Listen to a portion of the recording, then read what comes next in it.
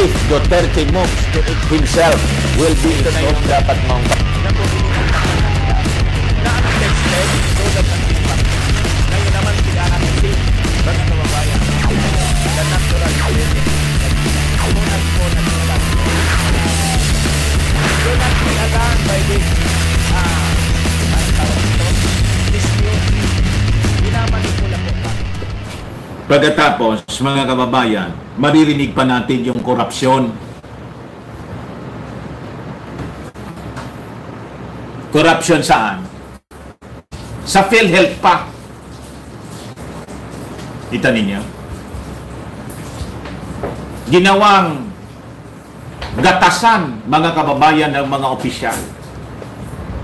The Department of Justice will sift through evidence turned up by ongoing investigation as well as hunt for new ones as it launches its own probe of allegations that the Philippine Health Insurance Corporation, PhilHealth, is riddled with corruption.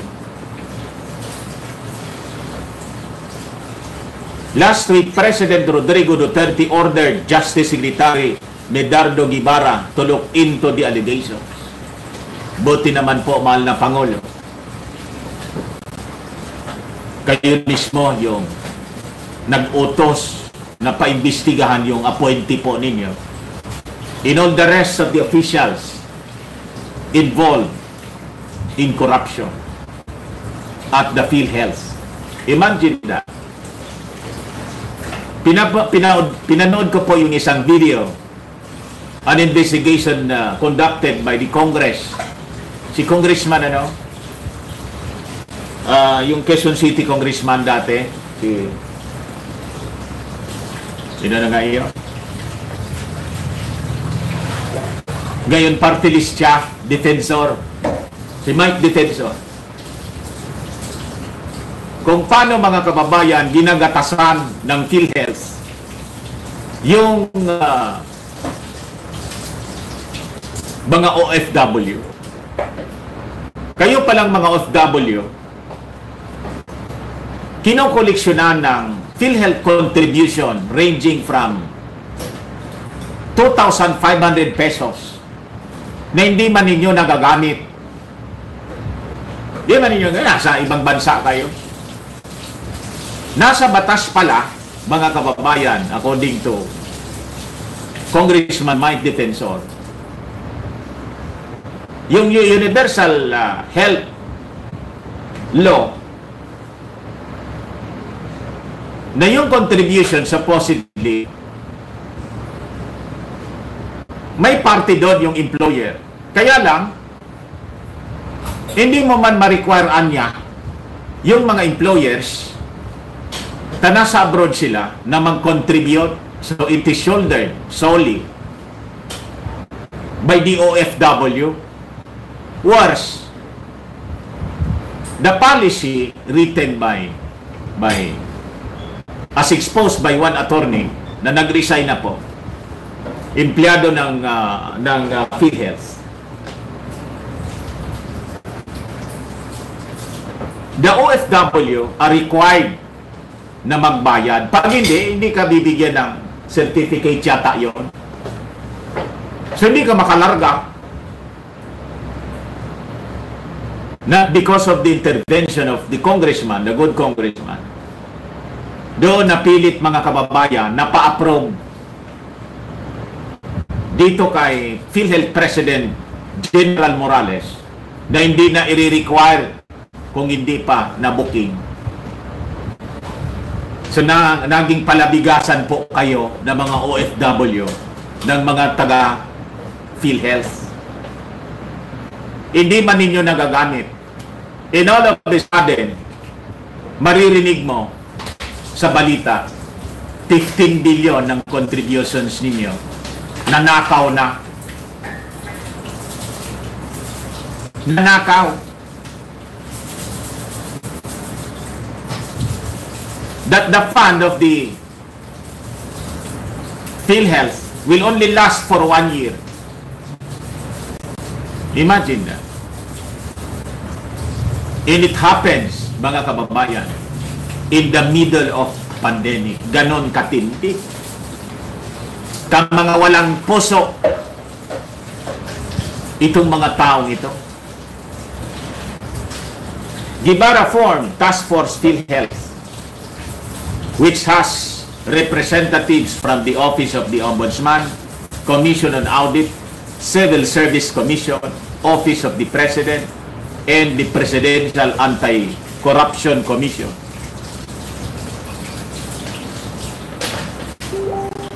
Mr. President, we request you, pending the investigation, I think, kailangan na po ninyong pabakasyonin muna para yung influence nila. Yung mga key personalities dyan sa PhilHealth, para hindi sila makapag-influence sa loob. I think, ngayon pa lang, may nasa isip ka na kung sino-sino ang mga posibleng involved po rito. Ngayon, alam nga naman yung chairman of the board ng PhilHealth na si Doke, clean.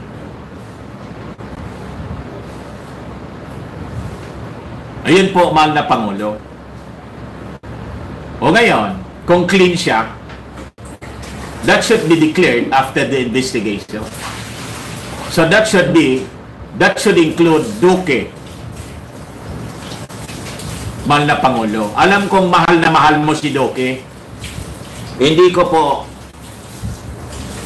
alam, wala akong ideya kung bakit despite sa mga controversies at kung ano-anong mga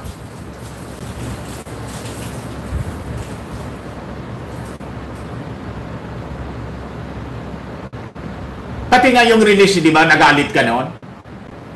Ng mga benefits ng mga frontliners, hindi magawa ni Doke. Pero hindi mo siya sinisi. You say Doke's head. This time, I think, Mr. President, gaya yung iba, nagkaka-issue tuloy. Just like Ping Lacson, nagka-issue tuloy. Na may kinikilingan po kayo, ni-remind tuloy ni Ping Lacson yung mga previous statements mo, mahal na Pangulo. In which case, naalala ko rin, sabi ko tama din si Ping. Kasi po, mahal na Pangulo, kayo din naman yung nagsabi nun. Not a whisper of corruption. Pag ikaw ay nibulungan niya, wala akong marinig. Pag may narinig akong bulungan, that you are involved in irregularities, hindi na tayo mag-uusap. And we salute you for that statement, mahal na Pangulo. And we hold on that. Pero nangyari po ngayon, mahal na Pangulo, hindi na whisper.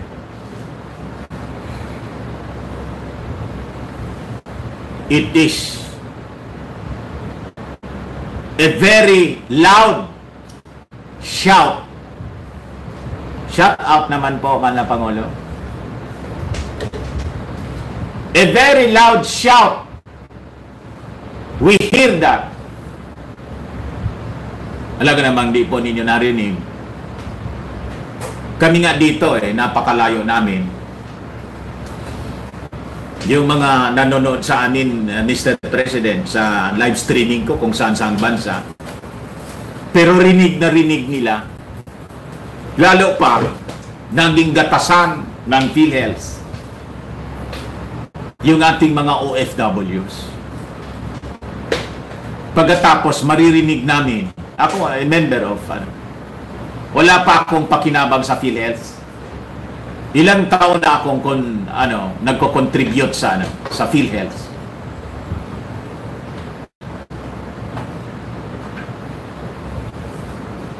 Wala pang pagkakataon na nagamit ko. You see? Then maririnig natin 15 billion ninakaw. All these names, the big names of PhilHealth, including Doke, should bid goodbye in this government. Para maniwala po kami, Mr. President, you are true to your words as you stated in the past. Not a whit of corruption. Not even a whisper. Kasi pag narinig ko ang ganyan, hindi na tayo mag-uusap. You go. And that's the reason why kami po, mahal na Pangulo, mataas yung respeto namin po sa inyo. Kahit nga dito sa COVID, hindi tayo po magkasundo sa lockdown, pero you as the President, we respect you. While we are calling for reconsideration of your position, na sana makita mo ang katotohanan, Mr. President, niloloko lang po tayo sa issue ng COVID.